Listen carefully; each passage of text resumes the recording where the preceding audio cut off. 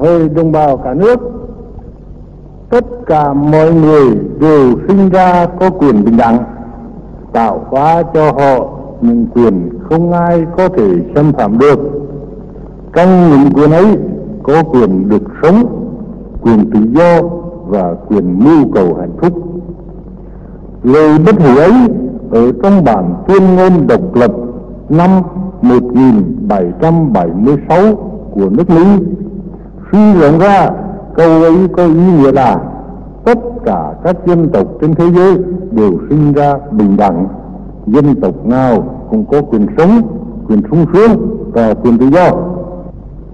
Bản Tuyên Ngôn nhân quyền và dân quyền của cách mạng Pháp năm 1791 cũng nói: người ta sinh ra tự do và bình đẳng về quyền lợi, và phải luôn luôn được tự do và bình đẳng về quyền lợi. Đó là những lẽ phải không ai chối cãi được. Thế mà hơn 80 năm nay, bọn thực dân Pháp lợi dụng lá cờ tự do, bình đẳng, bác ái đến cướp đất nước ta, áp bức đồng bào ta. Hành động của chúng trái hẳn với nhân đạo và chính nghĩa. Vì chính trị, chúng tuyệt đối không cho nhân dân ta một chút tự do dân chủ nào. Chúng thi hành những luật pháp dã man. Chúng lập 3 chế độ khác nhau ở Trung, Nam, Bắc để ngăn cản việc thống nhất nước nhà của ta, để ngăn cản dân tộc ta đoàn kết. Chúng lập ra nhà tù nhiều hơn trường học.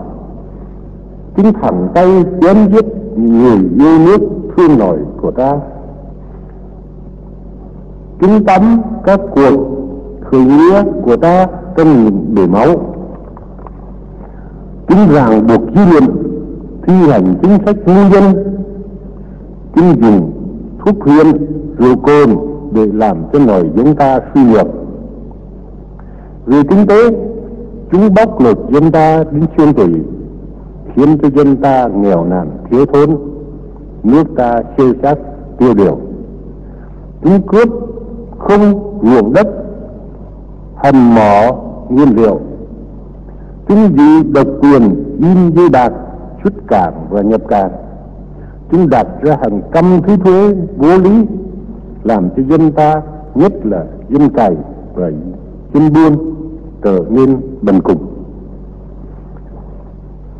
Chúng không cho các nhà tư sản ta ngóc đầu lên.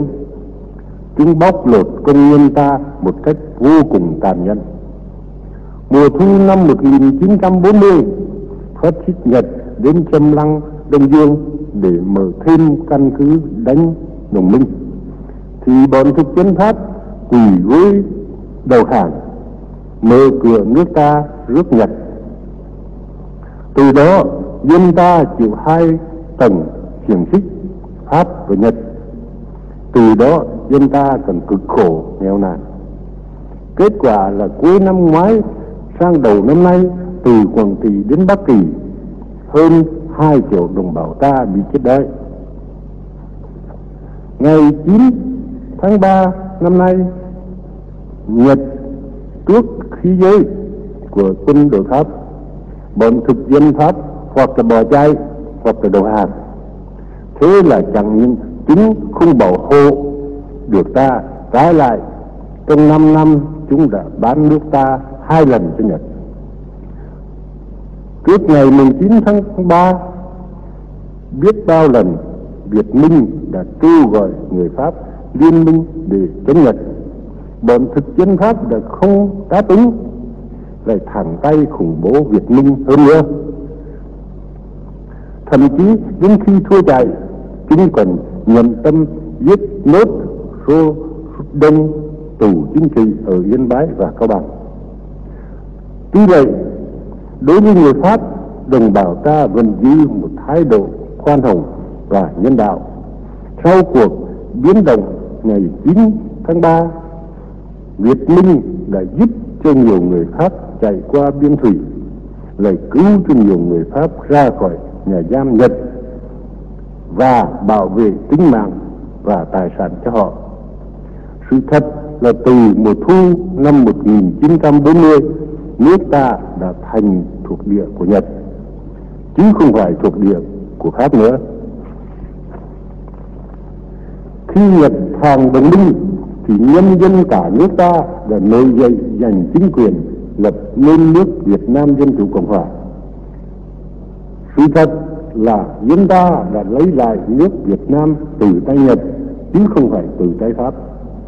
Pháp chạy, Nhật hàng, vua Bảo Đại thoái đi, dân ta đã đánh đổ các triều thích thực dân gần 100 năm nay để gây dựng nên nước Việt Nam độc lập. Dân ta lại đánh đổ chế độ quân chủ mấy mươi thế kỷ mà lập nên chế độ dân chủ cộng hòa.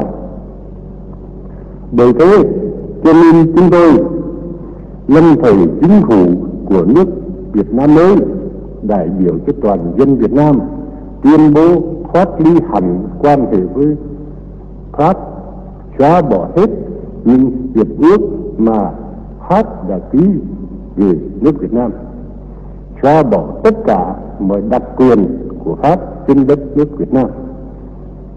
Toàn dân Việt Nam tuyên bố một lòng kiên quyết chống lại âm mưu của bọn thực dân Pháp. Chúng tôi tin rằng các nước đồng minh đã công nhận những nguyên tắc dân tộc bình đẳng ở các hội nghị Tehran và Cựu Kim Sơn, quyết không thể không công nhận quyền độc lập của dân Việt Nam. Một dân tộc đã gan gốc chống ách nô lệ của Pháp hơn 80 năm nay, một dân tộc đã gan gốc đứng về phe đồng minh chống phát xít mấy năm nay. Dân tộc đó phải được tự do, dân tộc đó phải được độc lập. Vì những lẽ trên, chúng tôi, chính phủ lâm thời của nước Việt Nam Dân Chủ Cộng Hòa, trân trọng tuyên bố với thế giới rằng nước Việt Nam có quyền hưởng tự do và độc lập, và sự thật đã thành một nước tự do độc lập. Toàn thể dân tộc Việt Nam quyết đem tất cả tinh thần và lực lượng, tính mạng và của cải để giữ vững quyền tự do độc lập ấy.